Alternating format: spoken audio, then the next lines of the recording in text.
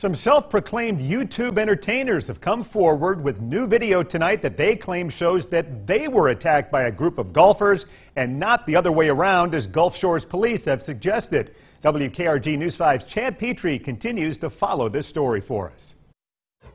Gulf Shores police say some sort of assault occurred between the YouTube pranksters and the golfers at the Kraft Farms golf course 1 week ago, but so far nobody has been arrested and no one has been charged with any crime. Over the weekend, the group of YouTubers that calls itself Too Lit Entertainment posted an edited video of what they say happened. I spoke to 4 of the young men involved in that incident in Baldwin County on Sunday. They say they were staying with a friend who has a home on the golf course. They deny they were trespassing.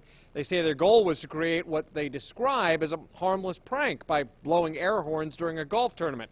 In the video, you can hear the air horn blasts and see some of the golfers confront and yell at the young men on the course.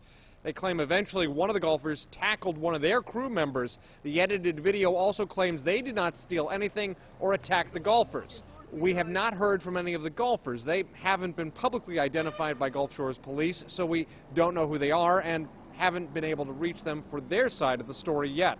In Baldwin County, Chad Petrie, WKRG.